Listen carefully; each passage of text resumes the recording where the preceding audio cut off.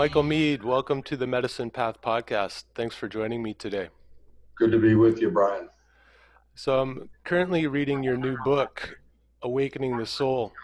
And as I read it, I'm having this really strong feeling of recognition, as if you're putting into words things that I've felt in my heart and in my experience. And I have to say that having my experience affirmed by someone who I consider an elder feels like a real blessing to me. And so I just wanted to start by thanking you for writing this book. Oh, thank you. Thanks for even being interested. Yeah. I'm wondering what inspired you to write this book at this time? Well, I tend to write in a frenzy, and I'm always writing, and but I'm not always publishing. And then when it gets around to saying, okay, wait, this is starting to feel like a book, or I need to express myself somehow, then I just stop doing other things for the most part and get into writing for 7 or 8 hours a day. And in that process, everything seems to change. And then I think it's the muses. It seems like the muses coming in the middle of the night indicate to me which stories to tell and where to go. And I just follow the promptings. And so it was interesting to me to end up in the end of the book talking about living in truth, and then to have that subject, the subject of truth and all that's false, become so primary in the culture. And so, in a way, you could say I was intending to have something to say about the culture, and in a way, I got pulled in to an eddy of thought and imagination that connects to some things happening in the culture. Mm-hmm. To open the book, you tell the story of the world-weary man from ancient Egypt. And I can say that at various times in my life, I've related to his plight and his sense of despair. And I'm wondering if you could speak a little bit about this story, and because I think it helps to frame this awakening of the soul at this time. Yeah, I've thought about that story a lot. It's really a fragment of a papyrus scroll for 4,500 years ago, where someone is writing about the sense of grief and sorrow and anxiety coming from the collapse of their culture. And I started reading the different translations of it, and then started working with the translation that where I pieced it together. And then I would read it to audiences who would react as if someone wrote it today, and then tell them that it was written 4,500 years ago, which is to say we've been through this before, or people have been through this before. And in the story, he becomes ready to take his own life out of a despair at the condition of culture, and his ba soul, which would be like the unique soul or individual soul of a person, tells him not to do that, but to go back to his origins rather than look at the end of his life and tap into his origins, and suggest that they can then live together until he's really weary of the world and dies. And so I wanted to take that and say, first of all, we've been through this before. But what's different typically now is I think a lot of people don't know they have a soul, or they don't know they have a soul that's trying to guide them. And so we're in a worse condition in the sense that we have culture that's falling apart, and we have the increase of anxiety and fear and depression that comes with that, but we often lack that soulful connection that tells us that you live life anyway, and that there's something essential inside each of us that can contribute to life. And so I thought that maybe it was a good place to start. Mm-hmm. Yeah, it feels incredibly relevant because in these times, it feels sometimes like there's no one to turn to because everyone is in their own suffering. And if the culture doesn't teach us that we can turn inward and find this inner resource, this inner guidance, this inner affirmation that we're meant to be here at this time and place, and that we have something to contribute to the world, we can feel just completely lost. And added to that, you have everyone interconnected, but feeling more isolated, partially as a result. And so I went into that a little bit in the book too. What would the world weary man from 4,500 years ago think about the fact that everyone is connected digitally, and yet the result is greater isolation in many cases, or some people call it being alone together. And to the degree that in Britain they've created a new cabinet post called the Minister of Loneliness in Oh order my to, it's true, it's a real thing, God. loneliness, in order to deal with the fact that people feel more lonely despite all the superficial interconnectedness. Even though it's not all superficial, there's some effect that's being created where people feel ever more isolated. Yeah, it's almost like the illusion of interconnectedness that we get from social media and the internet. It, like on a surface level, makes us feel that we're really connected to everyone and everything, but it doesn't offer the same nourishment of person to person contact Yeah. offers, you know? Probably a lot better to have a few friends of the soul than thousands of Facebook friends.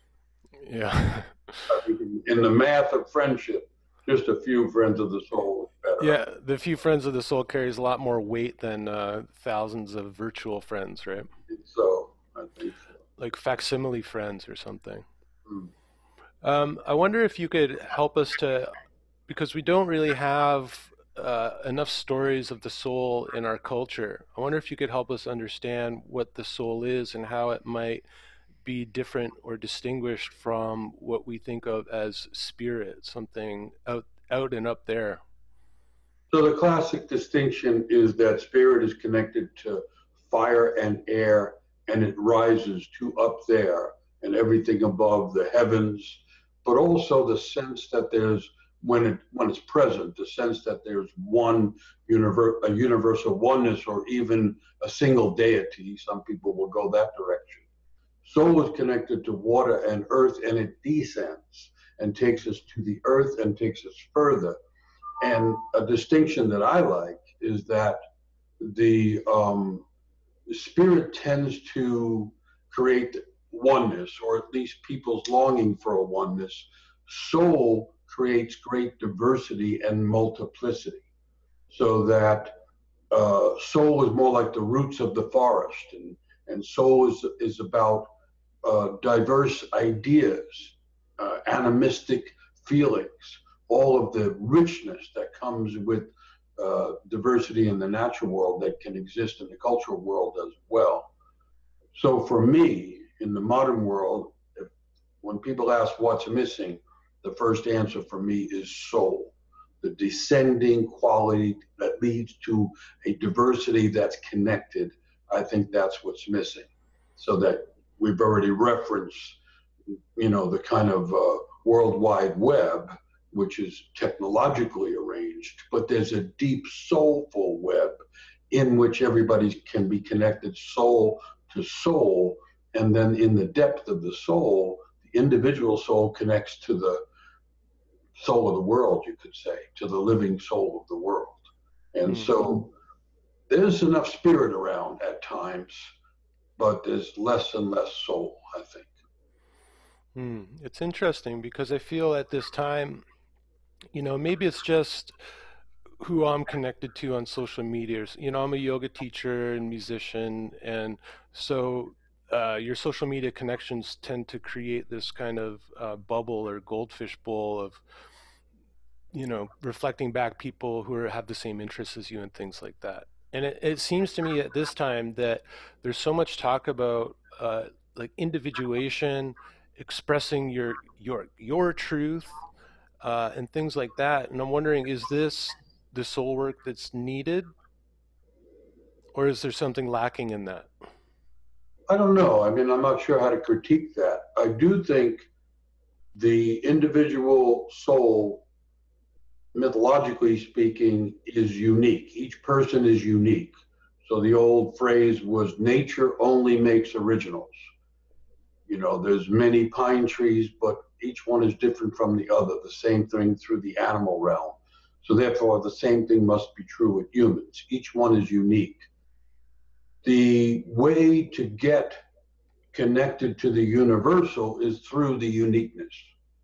So that's the mystical idea. The short path is from an awakened uniqueness that suddenly connects to the universal, not by letting go of one's uniqueness and folding into the universal, just the opposite, by following the spark and imagination, inspiration of one's unique soul. That's how we wind up getting connected to the universal. At least that's the mystical idea. Hmm. So, in a time of collapse, which it seems to me is what we're going through culturally and to some degree in nature as well, climate change, the distortions and disruptions of the ecological systems, the huge storms that are occurring as a result of that, which mirror the huge storms in culture and the collapse of cultural institutions, creates the questions, where do I turn? To what do I turn? Like the world weary man. And my suggestion, or what I've learned, is we turn to the depths of our own soul, where there's an inspired capacity, where there's a mixture of talents and gifts and things that we might give of ourselves, if we can awaken to what those things are. That in the midst of all the uncertainty of culture and nature, one of the few things we might count on is what is seated and woven into our own souls. And that by awakening to that and trying to live that truth, I don't mean the truth, like you say, someone's going to express what is their truth. I don't mean it in the sense of the ideas that a person accumulates and thinks about and believes in. I mean some inner expression coming from within and contributing to the world. I'm talking about, if that awakened in more people, then no one would have to save the world. People just have to save themselves from being lost in the world, finding the path that they're called to. And when enough people do that, you can have a collective awakening, or if you want to call it that, a collective initiation, in which people reimagine their connection to both nature and to a culture of inclusion, imagination, and creativity. Hmm.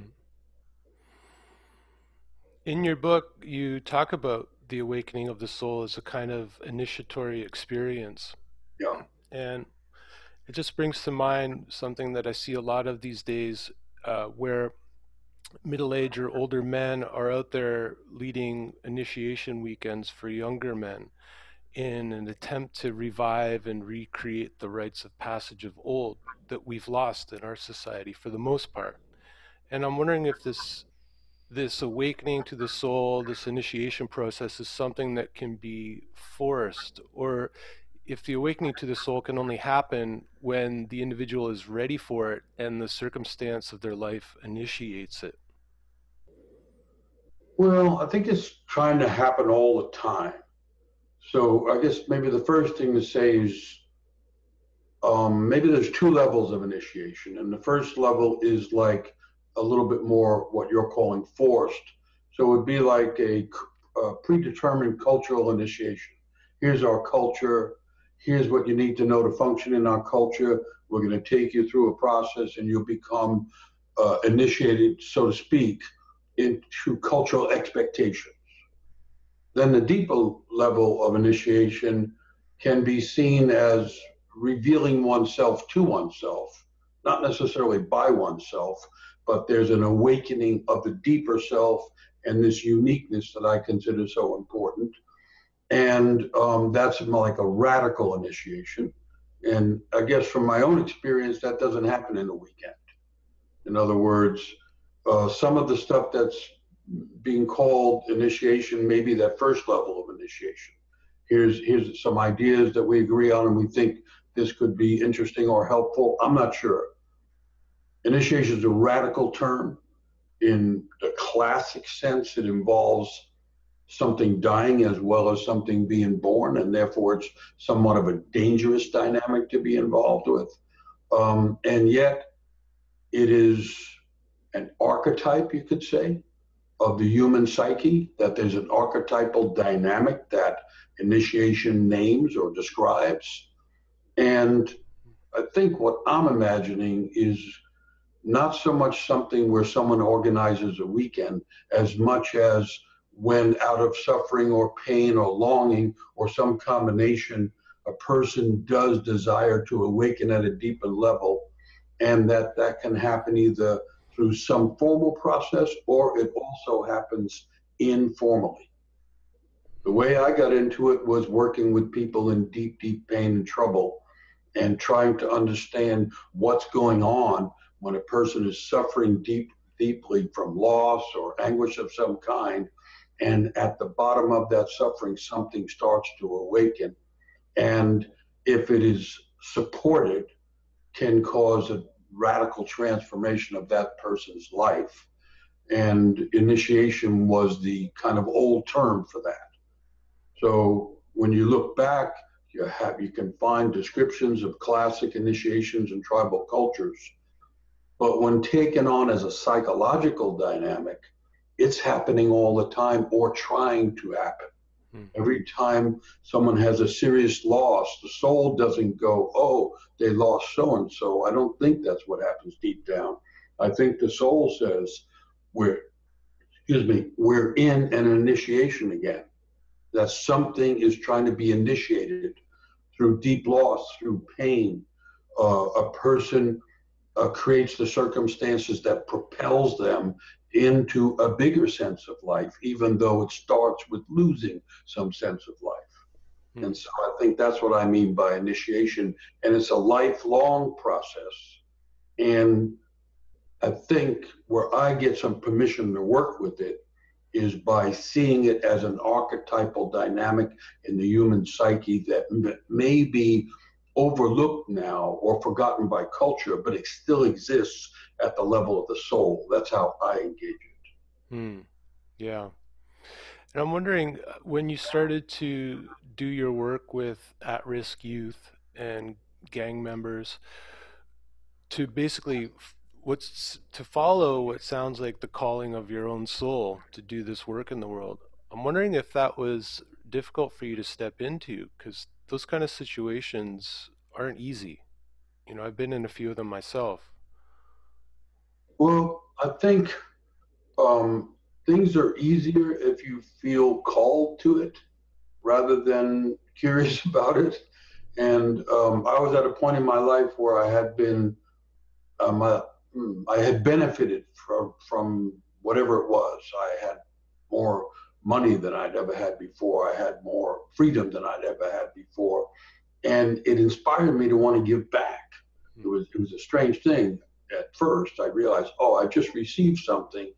I want to give something, and I thought, well, where's the part of culture that I might likely be able to contribute to? And I grew up kind of rough. And so I had an affection and sympathy for boys and girls, any young people that are trying to enter their own grown life and trying to enter culture and are at some disadvantage because of race or poverty or ethnicity. And I thought maybe I could go there and try to be helpful. And what happened was, in encountering the severe pain and often great oppression that people are going through, maybe increasingly in the world, the only way I could handle it was to imagine it as an inadvertent underworld initiation that's already underway when I get there. If you take initiation as three steps, some kind of separation from the collective or separation from the family or whatever that separation issue is that leads to a liminal area of uncertainty and ordeal that is aimed at being welcomed eventually back into some knowing community. Those would be the three steps. Then I was considering all the young people that were on the streets and in the gangs and all as separated from the culture. They'll tell you that they're not part of the culture. and as in a liminal space that's undefined and radical in many ways, and living through an ordeal. And what was missing was maybe some consciousness of those steps. And the other thing that's almost always missing is the third step of being welcomed back and reassimilated, as they say in anthropology, but by a knowing group of people that see the suffering someone has been through. So I thought, here's perhaps an honest place to bring learning and knowledge about initiation, because the first two steps have already happened.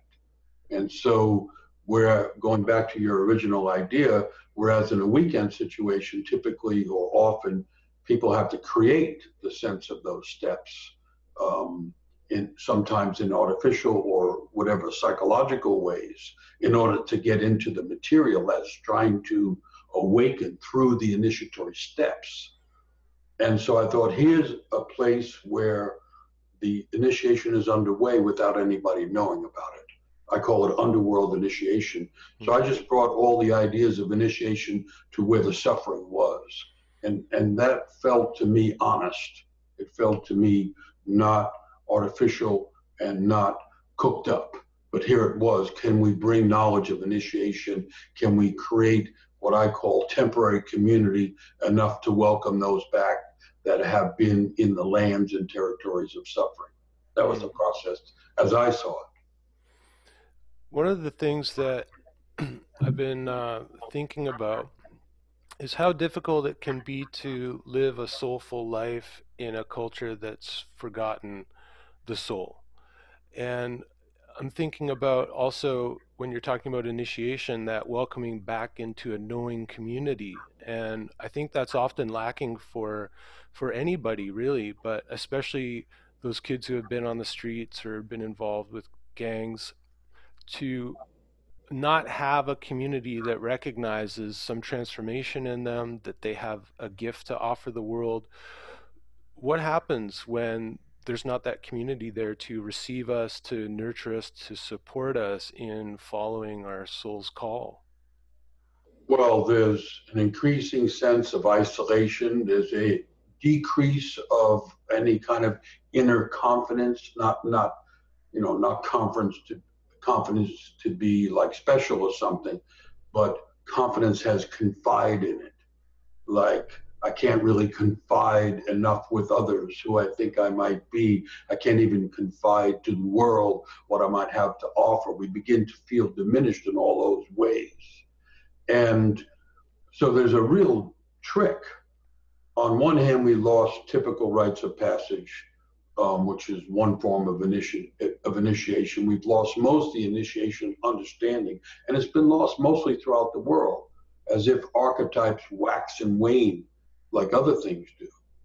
And so it leaves us psychologically more adrift, less connected, both to culture and in a way to nature, because initiatory awakenings awaken the deep inner nature, which is naturally connected to great nature. So we lose on both sides. And so the damage is that we don't have what some people might call formal rites of passage. And then if we try to generate it, we also have to generate a community that can understand, appreciate, and welcome people back from their trails of learning and suffering. And so it's a lot to do at once. And so I began to think about it as temporary community, or even sudden community. Like, we're working in the streets with gang kids and all. And one interesting thing about people who are marginal is they're not as tied to the collective ideas and the collective patterns of the given community. They're already on the edge. They're actually much closer to awakening in some ways and in some cases. And when what we just did was try to take those who are most at risk and say there's two risks here. One is you can continue possibly to get lost and alienated, but the other risk is you could actually awaken rather quickly, because you're less contained and limited by the collective agreements. And so we would just create a temporary community of all the young people involved or people from the neighborhood or however we could. And we would try to bring them into a more awakened state of what they've suffered, who they might be inside that suffering, what calling might be there in their life, and when they're ready, have them welcomed into a community that in that moment is seeing them as qualified essentially at the level of their soul, no matter where they have come from or even what they have done. And then it just requires a lot of being present with what's happening. Hmm. I think maybe you'd agree that it's important that some part of that community, some connection to that experience of awakening, stays with the person to support them and to not let them just be cast adrift, you know. And so, where does the responsibility for that come from? You know, who can we who Responsibility in what way? to be there for the person post initiation? Yeah. Well, we're not calling that an initiation per se.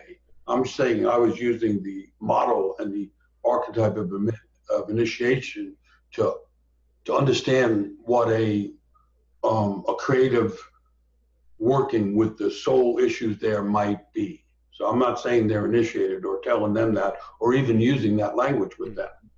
Um, and then you're right. What's the responsibility? The old responsibility of initiation, when you initiate someone, you're responsible partially for their life. Contrary to what people think now, who you have initiated has a kind of a right to call on you to continue to help them. Mm. It's like the old Chinese story of the guy walking across the bridge and he sees someone about to jump and he saves them from jumping off the bridge. And then the guy that he saved says, well, now you owe me because you took a big step in my life and now you owe me. And so that was the old understanding of initiation. So that doesn't seem exactly to me what's happening. This is more sudden and more immediate. So the way we've been doing it is we first go into the community. First, we're invited in. We're not coming in with a bunch of ideas and trying to lay it on people. We're invited in because of the suffering and the pain. And then we invite those in the community who want to do mentoring, we call it mentoring, who want to be involved in some mentoring process to work with us so that as we're working with the young people, we're also working with the mentors. And so we may go through this or that during the day. And this is all happening in the neighborhood and in the midst of everything that's typically going on in their lives. And then in the evening, we sit down with those that are interested in mentoring and discuss what happened and how it happened and what we did, why we did it, what might we do next. And then the process goes on long enough, then we try to help those who want to do the mentoring form their own local mentoring organization, because ultimately mentoring is local. You know, you can take something, you might learn it. Well, we were working a lot in Los Angeles, and within a couple of miles, you have the African American community, several of them, and you have the more or less Latino communities, different ones there too, Central American as well as Mexican and so on. And if you took what you learned in one place and went to the other place, it might not work. There are differences just within a couple of miles. So that taught me that mentoring is local. So then we would try to help people form a mentoring organization there using what they know about their culture and whoever's involved. And then we would try to support that process with them so that it wasn't us doing a bunch of mentoring from a central organization, trying to inspire the process of mentoring and considering initiatory ideas in that local community. Mm. And so then the support would come from the community. I'm like more like an itinerant storyteller. I wander around, and so I'm not going to be there to do the typical work that you would have in traditional cultures where everybody's on the same ground and working their psychic ground while they're living on the same ground. I'm more coming in to inspire through stories and help people do some work. And then we do what's called mentoring the mentors, try to keep advising and nourishing and sending help to the mentors who then are working with the young people. So it's a little different than traditional, more established way of doing things. Yeah, thanks for that.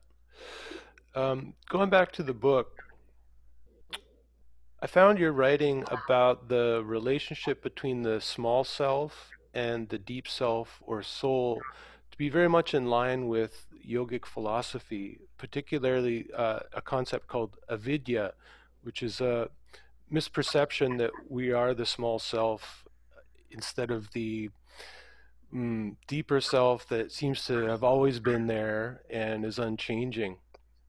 And I wonder if you could speak a little about this relationship. Yeah, I also give, there's a part in there where I'm talking about the eyes of initiation, like when the infant is born, it opens its eyes typically and begins to focus and try to see the world. That's the first set of eyes. And there was another idea, which was the soul has a deeper set of eyes, that an initiatory experience opens the eyes of the soul, which already have their own vision. The soul has its own vision of life, which I think would be called vidya, as opposed to avidya, which is the ego's distorted sense of life. Interesting to be, in a sense, on video a lot. And that word video comes from vidya and avidya.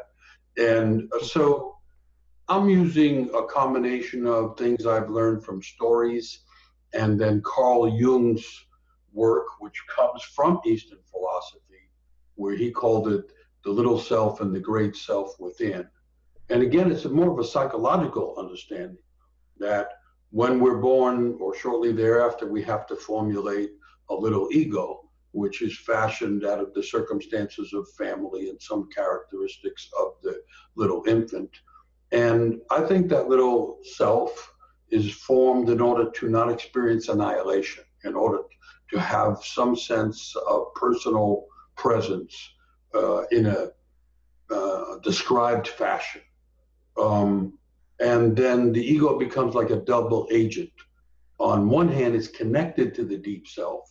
You can't have a complete disconnection, I don't think. But on the other hand, it's obscuring the deep self so that the little self feels it's in charge when it really isn't. It's like a pretend ruler on a shaky throne.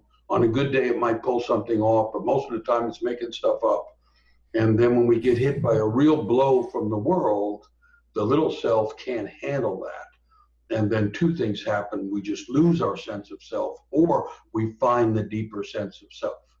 And of course, one of the great things in the Western world, I think, recently is Eastern practices coming into the Western world and Eastern philosophies, which say essentially that what we're looking for is within ourselves. Is tremendously useful if the outside world around us is unraveling. We have a place to go deep inside if people understand they have a deep self or a deep soul. And then one small problem, going from the little self to the deep self requires going through what I call the emotional zone, which is in between, which is all of a person's fears and anxieties and sorrows and losses and betrayals that exist between the two. Otherwise, everybody would go there right away and stop all the fooling around. So there's a reason why we're not all down connected to the deep self, and it usually has to do with some history and prehistory of internal concerns and worries and anxieties and fears. Yeah, it's interesting. You described the soul as being as consisting of water and earth, and together those make mud. And like when we're doing that soul work, it's we really got to go into the muck, which Yeah, can be a little scary. And I think there's also a fear, and I don't know if this is a fear generated by the ego. I guess it must be, but a fear that if we go down and in and connect with the soul and start to live from that place, being guided by our inner wisdom and intuition and our soul's calling, that it is going to disconnect us from the world that we've been living in. It might feel like we're going to be disconnected from our family or our career. Those type of things may not feel in alignment with the soul. And so I think it's kind of like a dangerous path to go down, because once you make that connection, I don't know if there's any going back. Even when things get tough, there's no just like turning that off and being blissfully ignorant again. Yeah, it's in fact initiatory. It really, you can't Right. turn back because it's an initiatory path, and a person is leaving parts of themselves behind that are no longer vital or serving the cause of awakening up or growing a greater life. And so you can take the initiatory dynamic and turn it all inside, which in Eastern practices is often the majority of what's happening, or you can see it more as outside, as in a vision quest kind of style. So, yeah, that's the problem. Whenever anyone undertakes something meaningful where their whole self and soul becomes committed, and that can be a relationship as well, then there's no really going back. That's a genuine step. And the word initiation means to step into, to initiate something. But when you initiate something that's life changing, soul changing, there is no way back. There's only ways forward. So it's that old fear of death again. Yeah. So then you want to, so just as you have little self and big self, you have little death and big death. Hmm. I call it little d death and big D death. The big D death is the door we're all headed for. So far, no one gets out of this alive, more or less. And so, or as they say in Africa, death is in the fold of your shirt, that we're carrying our death with us Hmm. wherever we go. It's not morbid. It's just understanding that if the more people understand there's a limited time, you don't know when it's going to come, but the end does come. It doesn't make a person morbid, the exact opposite. It makes us value more the life we have, which in mythology is called the gift of life, not the accidental presence of life, but the gift of life. And I'm saying that that's unique, and that's a quality that makes each person deserving of respect and understanding. And so, but then there's little d death, which psychologically we can call the death of the ego in a given moment, the death of the little self, the end of childhood at some point, but also the death of the idea that I'm superior, or the death of the idea that I actually know what I'm doing. Hmm. And so the idea is, as long as there's a number of little d deaths, or as Rumi says, die before you die, then the big D death is not quite as scary. And Hmm. we're supposed to arrive, and I get to this in the book a little bit, we're supposed to unburden the heart as we live, so that when we get to the end, if it's a long life, not suddenly interrupted, we have a lighter heart when we die.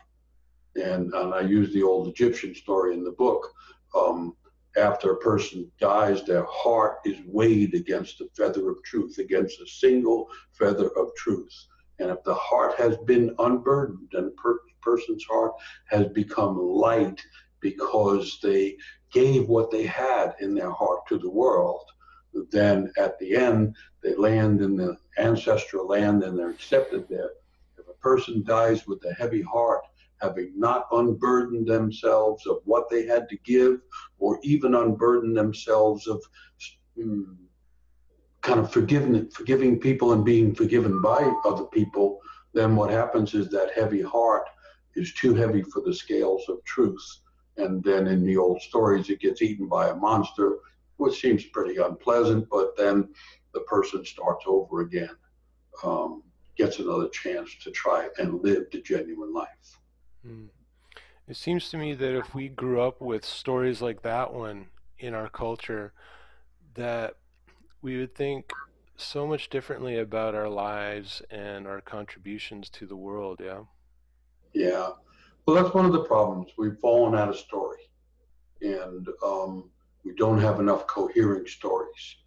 And then, from my point of view, Myth is a living thing. It's like the archetype of initiation doesn't really go away. It just falls into the bottom of the soul and waits to be found again. And the stories don't go away. You can find them. They exist here and there. And so I go around telling old stories and trying to find the connections to what we're living through right now.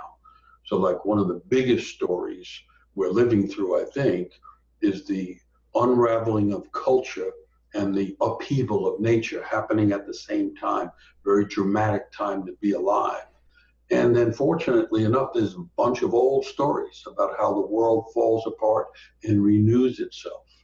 So I think we're in that moment of collapse renewal, that moment of chaos and creation. And we have to, I think, witness and acknowledge all that's being lost and all that has been lost throughout history in a way. But at the same time, we hopefully can find a way of picking up a thread that's meaningful and beginning to weave that thread back into the world as a way of our small contribution to lending ourselves to the ongoing creation of the world. In the Western world, people pretend that creation was back there and then history went on and we're distant from it. In the mythological world, creation is here right now. It's ongoing all the time, every day. And we're being called to join the reweaving of the world that is also happening while the world is collapsing. That's the story I'm interested in. Mm. So that becomes almost an initiation on a cultural level, if people can imagine it that way. Mm. Yeah, this loss of imagination was something I was thinking about earlier, actually. My wife, she's an astrologer, and she was recently featured in a New York Times article on astrology. And the comments on the article were, for the most part, like very negative and denigrating astrology as an unscientific waste of time and complete nonsense.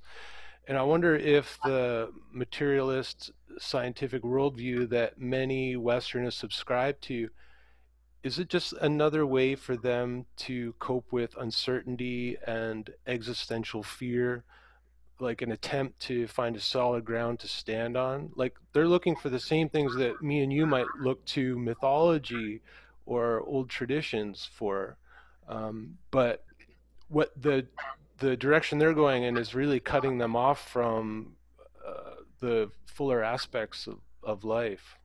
You know what I'm Yeah, getting at? I do. Hopefully, it's a stage, right? So you do some deconstruction, you get all the way down to the bottom, and you find out that there is renewal at the bottom of the deconstruction. I'm saying that's the myth we're living in right now is collapse renewal. They're heavily on the collapse side, on the deconstruction side. Um, his astrology is astrologic. So you have logic, which everybody's in favor of now. Everybody, what the world pretends they're doing. They're terribly erratic for people that are logical. But anyway, that's the belief system is logical. And then you have mythologic, which is the logic of narrative, the logic of myth, which is tremendous logic of its own, narrative intelligence, sharing stories, understanding life as a story. And then you have astrologic, which is the logic of stars and planets. And just to dismiss it because you don't understand it is not that impressive, but it's really familiar. And so it might make a comeback because if you take astrophysicists who have gone down studying the origin of stars and all, Mm-hmm. and gotten to the idea where there was that original unique event, they often call it the explosion of the star that got everything going. And they have picked up an idea which mythology has had all along. In mythology, they say everything at the beginning. And astrophysicists now say, in order for something to be now, it had to be there in some form at the beginning. So they've arrived at a mythological idea, at a mythological idea from their scientific physical study. And so I think astrology could make its comeback as well. I mean, astrology is obvious. A person's soul is born at a certain moment. At that moment, you mark where all the stars and planets were, and you have a diagram of the relationship of the individual soul to the living cosmos. Obvious, but it's obvious in an imaginative way, not obvious in a logical, let's study the facts way. Hmm. And so I don't know. I think we're probably on our way back. Those astrophysicists now count the amount of stardust that falls on the Earth every year. It's like tons and tons, I don't know, tens of thousands of tons of stardust, which doesn't lay there. It gets absorbed by plants and trees. And when we eat vegetables and things, we're eating stardust. And so we are the stars, which was astrological ideas to begin with. Astrology was saying we are born of the stars. In the book, I give the old Western story. I call it the forgotten story of how each soul is at the center of the cosmos before it's born. That we are deeply connected to the soul of the world, and we're connected to cosmology as well as history. And so you could also say, strangely, we're cosmologically dislocated now. When they had the idea the Earth was the center of the universe, everybody said, "Hey, we're right in the middle. We're cool." And then they said, "Oh no, it's not the center. It must be the sun, and our sun is the center, and we're going around the center." And then they found out, "Oh no, the sun's not in the center." And so they said, "Well, maybe there is no center. It's eccentric." And that led them to the idea of the accidental universe, when it could have led them to the idea if there's no precise center somewhere, then the center's everywhere as soon as you center yourself. And I think that's what Eastern practices are saying, that if you center in the deep self, you're connected to the cosmos. And so I prefer those old stories and those old ideas, and they're very reassuring if you can feel that centering, grounding, no matter what the chaos is around us. Hmm. Yeah, I really love your use of language, and I can tell that you ascribe a lot of value to understanding words and their origins. And it brings up something for me that actually, reading in your book, you use the word psyche. And the word psyche, correct me if I'm wrong, originally referred to the breath of life or the soul. And it always bothers me when I hear a word like psychedelic defined as mind manifesting, when my experience has been that psychedelics bring me into contact with my soul, drawing deep insights and inspiration up into my conscious mind. And I'm wondering if you think the loss of the old meanings of words like psyche contributes to the loss of soul understanding in our culture. Well, in a way, people lost the other world.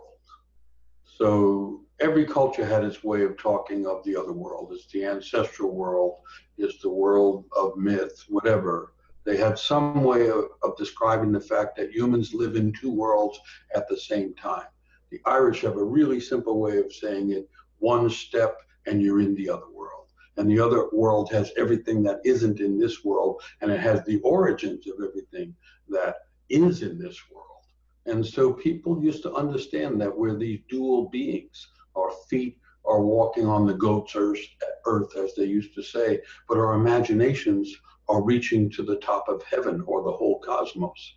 And so what happened is a reductionism of ideas and imagination, so that psyche becomes something way diminished rather than the spirit of life. And so psychology is even diminished because people don't recognize that first word as, say, the spirit of life. And then you would have psyche, logos, the logic of the spirit living Yeah. inside everybody.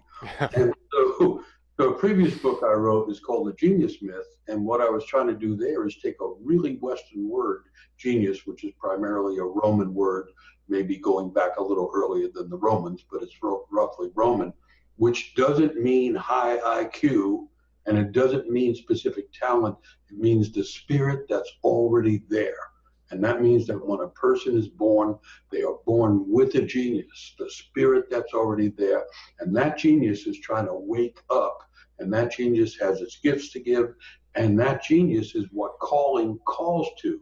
It calls to the original spirit that came to life with that person. But we lost that story, or we didn't completely lose it, because the image for the genius in the soul is a single candle with a burning flame, and it now exists as the birthday candle.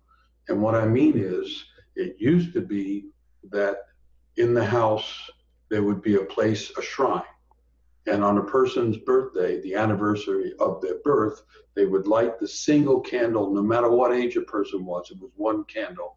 And the birthday gifts would be given to the genius, not to the person. In other words, they were trying to nourish the inner living spirit of the person. And we have fallen so far away from realizing that that individual spirit is in the house in the form of each person, that all that's left from that, in a sense, is the birthday candle, when it really meant the anniversary of the birth of the genius that the person brought to life. But these things don't disappear. They just fall out of awareness and they come back. And so, one good thing about being in a chaotic world, chaos precedes creation. Where it's just like working with young people lost in the streets. They're actually sometimes closer to awakening because they're not held by things anymore. And we're culturally in chaos, not being held by things. And it's very painful and confusing. And yet, in some ways, it makes us closer to waking up to all the things that have been lost and forgotten, that can't disappear. They just fall back into the soul. Hmm. I love this this teaching about the single candle, um, and it's something. I got a birthday coming up, and that's something I'm gonna bring back into my life. Is I don't have birthday cakes anymore, but I'm gonna bring back that candle and honor that soul that came into being when I came into being. Yeah. Um, yeah, I'm wondering, like, so I love that idea. Are there other ways that we can help to cultivate a connection to the soul in our modern lives? Well, soul is considered to be the connective tissue of life. And so, anywhere we are genuinely connected, that's soul for us. Or another way to imagine it is, whatever I love, or even whoever I love, is a soul connection to the world. And those kind of connections benefit both souls. So we have the soul that we originally came in with, and then our work in the world is making more soul in the world. So when someone decides, I'm living in this place, this is my place, for how that can happen. You arrive somewhere and you go, wow, this is it. I feel better here. I dream better. I don't know how people decide. And when a person decides to make that a meaningful space to live in, they're adding soul to the world and to that space. And they're deepening their own soul, like growing roots down. Hmm. So the places that we love, the things that we love, the people that we love are where the soul is awake for us. And when the soul is present, there's more vitality. And the deepest power of the soul, they used to say, well, I think there's two deep powers, but they used to say the deepest power is imagination. I think maybe there's two: imagination and love. What we love has soul for us, and that gives us imagination. And so on one level, our job is to make the world soulful again. And we can only do that by very personal connections to place, people, and work, as they call it now. And so for me, there's a connection between calling, which tries to awaken and bring the natural genius of a person into full expression. Um, that's one thing. And then the avenues or the connections to the world through love. There's an African proverb that says, what we love is the cure. Hmm. It's the cure for what ails us, for our own soul wounds, and in the loving of that thing, that's going to have an effect on a greater level. Yeah. Yeah. So I'm lately using and in the book, using the term initiation a little bit more widely than I used to, in the sense that I believe we're in this need for a collective awakening. You know, the climate change issues say that, and the cultural oppression issues say that.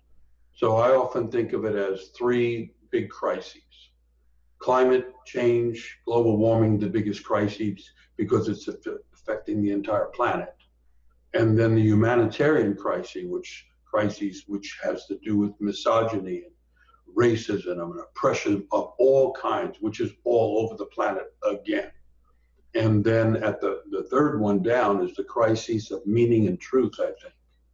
And in other words, people now say in the United States politics, we're in a post-truth world, or there is no truth. Well, that's a decimation of the soul. The soul longs for truth, truth in loving, truth in expression, truth in imagination.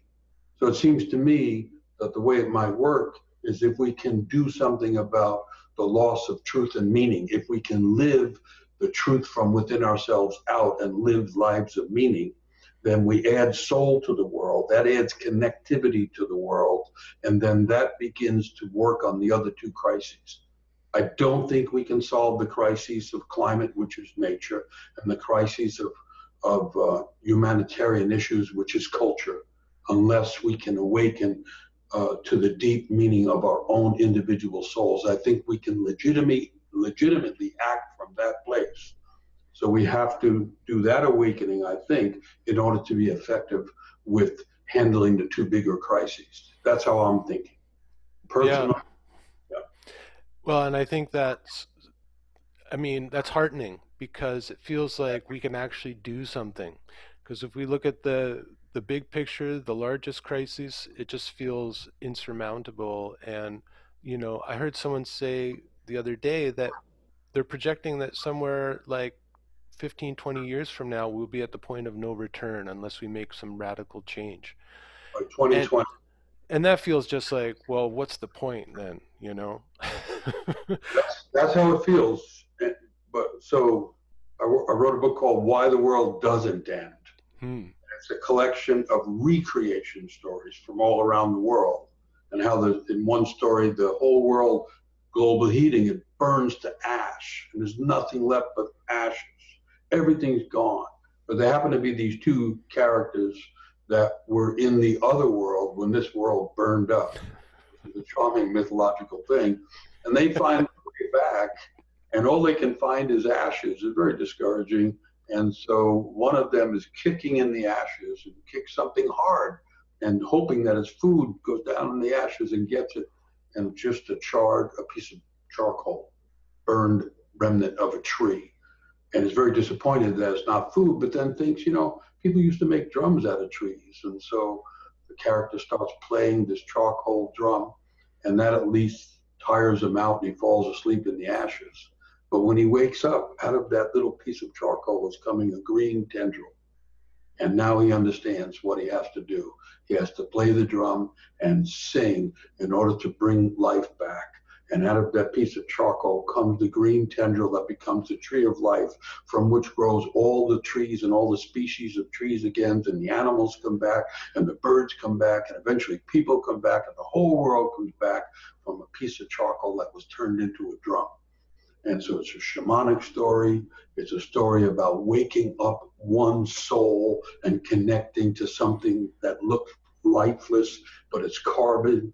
And even the scientists could jump in there and talk about how that contributes to life. And so I extract from those stories the idea, not that we need any heroic saving of the earth. We need a kind of humble saving of ourselves. And then if a person walks the calling of their life, letting their own genius awaken and somehow trusting that, then what happens? You reach an intersection one day where all you're doing is living out your own life, and you hit a place where you can affect greater lives because of what you've learned about yourself, or because you've learned how to give your gift. And if enough people awaken that way and hit those intersections, then without anybody heroically carrying the whole thing, things start to awaken the way a forest can regrow from the ground up after a volcano has annihilated the forest. I think that's what we're in. Live our own truth, not some pronouncement of a true idea. The truth embodied in the life I'm living because I was called to go this way can lead to helping other things awaken and other people awaken. And eventually that becomes, I think, I hope, the collective initiation. Hmm. Yeah, that's beautiful. And you know, it's funny, I was going to ask you about singing and drumming because that's something that you've done for a long time. And, you know, I was going to ask you if that's like what's the role of rhythm in music and awakening the soul, but I think you've already answered that. So, It's thanks a lot. essential to the world. And it's funny, I found that story. It's a South American story, and from the Amazon, a small tribe on the Amazon River. And I happened to find the story after I had been dreaming that I was playing a piece of hard burnt wood, Hmm. and I couldn't get any sound out of it. And I was really frustrated and discouraged in the dream. I had the dream like several times. And I thought, what am I doing wrong? Am I doing something wrong with music? What am I doing? And then I found that story, which then explained to me that sometimes you have to play on a hard drum. Sometimes you have to play on something that seems to be dead and useless. And but out of that effort to play, something can awaken. That creativity can occur even when the player is feeling defeated. Hmm. Well, I think that's a great place to finish our conversation. Feels like a hopeful note. Yes, it is. It is, and a rhythm. So the two Yeah. things we talked about it in the Western world, they say in the beginning was the word, which is a cool beginning, and it should make all of us etymologists. We should all be studying words in the beginning. But in tribal places, they say in the beginning was the sound, which means everybody should be a musician and somehow contributing their note to the world. And that might add to the collective harmony that begins to bring back a greater, deeper understanding of what a human being really is. Hmm. I think it's important to say too that that might mean that you're a helpful, considerate bank teller or a an alert and kind bus driver. It doesn't necessarily mean we have to be wearing feathers and playing drums and rattles, right? Because if we all did that, then society would really fall apart. Well, or not, we'd be in a different society. It's interesting you mentioned the bank because the genius of some people is what we call money. Mm. That's the Yep. deal. So it wasn't originally money, it was the marketplace, the exchange of things. And there's people that are genius at that. And if they understood that capacity as their God given, nature given, spirit given genius, then they would understand the second part of that. If you're good at accumulating things and exchanging things, all you now have to do is be good at contributing to nature and helping other people. And then rather than accumulating everything for oneself, all the genius of trade and deal making goes into making it better for everybody. That's a legitimate genius that can be very helpful. Yeah. Yeah. Yeah, I'm just kind of referring to what happens to some people when they go to the Amazon or they go to a retreat that's really inspiring, and it's they want to sometimes give up what they've done in the past, which may have been their true calling, their genius. Like you said, you know, I don't have the genius of money handling or anything like that. I have other geniuses. So I need people who can help me with those other aspects of life that are so important. And yeah. So not to give everything up and become a healer or a shaman or something like that. But That's the calling. And if that's the calling, understand you will suffer. yeah, it's not the easy road. I always say to the would-be healers, if you're in the wound business, or else you have no business. So whoever wants to be a healer has to be very interested in being in proximity of the wounds. And whoever wants to be a shaman usually has to live way out on the edge of town. And people only come when they're in trouble. So be careful what you wish for. Yeah, you're gonna get desperate people. Well, okay. This brings up something maybe we can finish on just from my own personal perspective. You know, I'm gonna turn 44 in a couple months, and you know, I've been teaching for about 6 or 7 years now, And I'm wondering if for you, was there a time that you noticed people starting to take you more seriously or trusting you as a teacher, healer, guide, whatever that work is for you? Do you know what I'm getting at? Like, I think sometimes, I think, earlier in my life, n- I wouldn't, how do I want to put this? I wouldn't be surprised if someone didn't trust me because I was still carrying some old wounds and I wasn't fully grown up yet. Maybe I wasn't fully initiated or something. And I'm wondering if this is something that happened in your life where you noticed that people really started to be more receptive to you and trust you more. Well, I think it wasn't necessarily a chronological pathway like that. Is I think the more risks I have taken in being genuinely myself, which includes storytelling and includes, drumming and various things that I didn't know I was going to be doing. And when I was younger, I was afraid to do. The more genuinely that I have stepped into that, I think the more that the channeling activity of teaching becomes manifest. So, so on the way, yeah, on in one way, the development of the person learning to understand one's own genius and how to meet it and be with it, because the genius isn't the person, it's the spirit that was in the person from before birth. So that's a whole inner negotiation, Hmm. and then how to manifest that outwardly. And so what I started to notice was the more genuine I could be, like, so I collect stories. I love stories. Stories have saved my life more than once, and I write about some of it in the book and various books. But then I could be walking towards a stage or a situation where I was going to tell a story, and I have a little plan in my mind. I love this story. I'm going to tell this one. My foot hits the stage, and the whole of the story comes in. It just arrives. Now that's a big choice. Am I going to stick with the plan, or am I going to go with what Spirit just delivered? I've learned to go with what just came in and learn what it's about as it unfolds.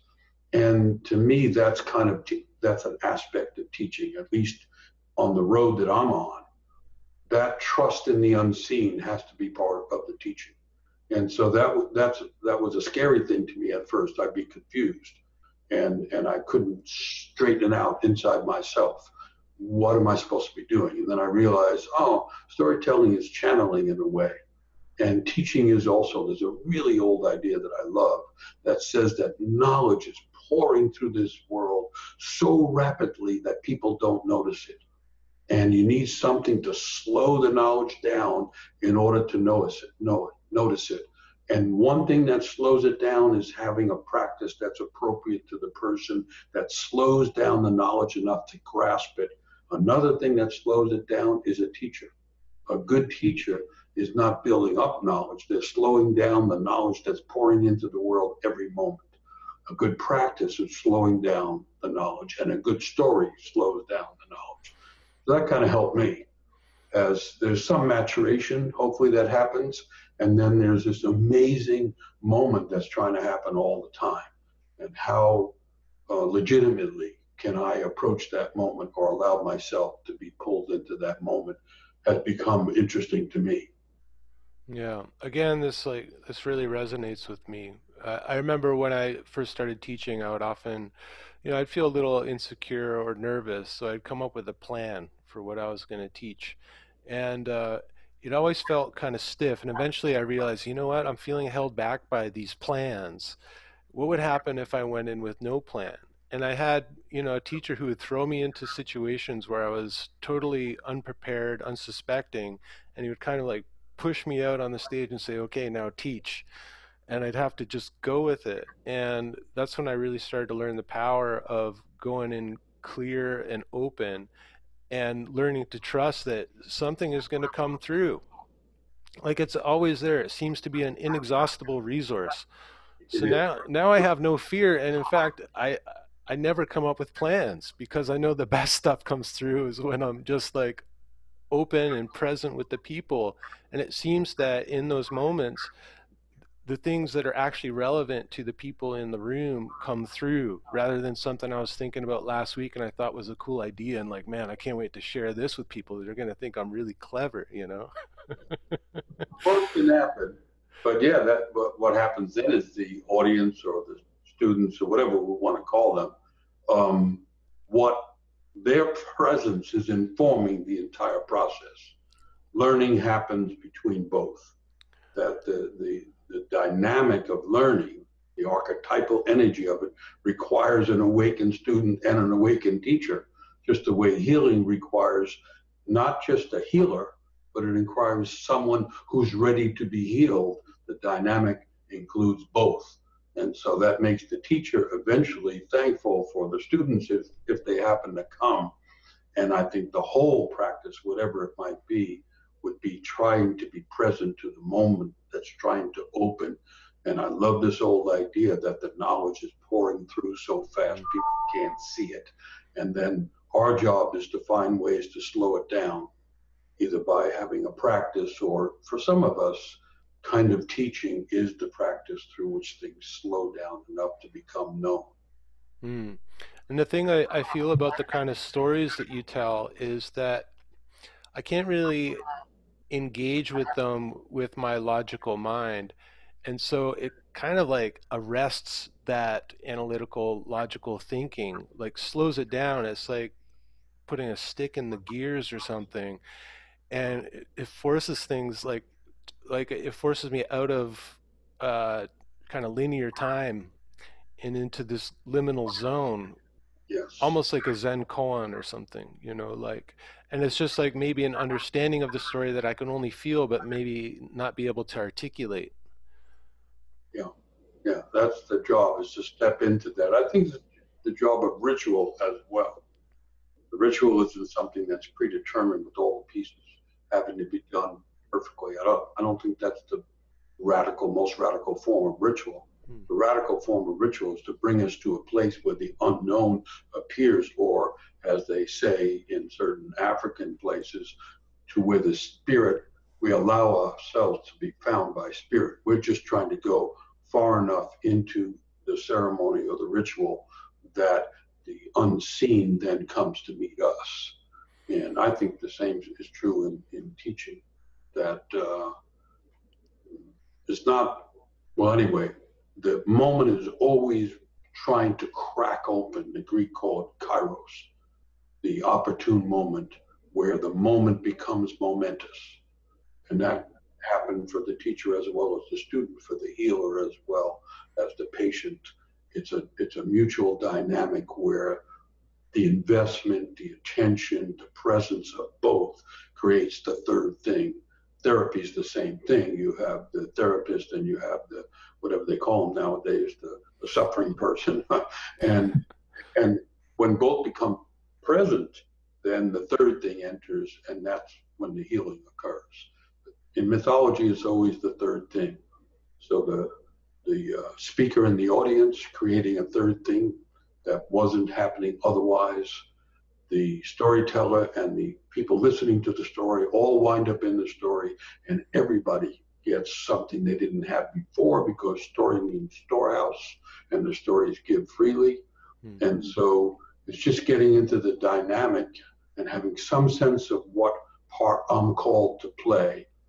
And then that kind of, whatever you call it, the self sacrifice or the humility to let the unknown, the spirit, the soul come present, and something unexpected happens. And that unexpected is called creation happening again. Hmm. After that, we feel more human and more connected to everything, nature and culture. Yeah, and I feel like if we try to structure the ritual or the event too much, we don't leave enough space for the spirit to enter. And I've definitely been in kind of ceremonies and rituals that people were trying really hard to kind of get all the things in, and they just didn't have the same juice as, you know, something that was more kind of simple and spontaneous, where just friends were gathered. Maybe there's a fire, maybe there's a story, maybe there's a song. but there's a lot of space there, and then in that space I feel like, yeah, that third thing is able Yeah, to enter in and yeah. And even mm, if it's a well-known ritual, it's there, in my understanding, to lure spirit to the moment. And then that is also communitas, which makes what I call sudden community, which may mm, be what we're really looking for, is not necessarily a precise, enduring community. That's hard to sustain and requires lots of rules and regulations, but a sudden community um, wherein everyone present gets fed something they needed. mm. That's what I imagine. That's what I'm usually looking for. Yeah, beautiful. Well, I'm gonna let you go. We could sit here and talk about the soul and this kind of stuff all day long. Think about the soul all day, all night. Yeah, Well, I really appreciate you taking this much time with me, Michael. And I'm going to link everyone to your website and recommend that everybody read this book at this time. I think it is definitely food for the soul, and it's nourishing food. good. Well, thank you. Good talking with you, Brian. Yeah, likewise. Hope to see you down the road. All right. I'll look forward to that. Yeah. Bye bye. Take care.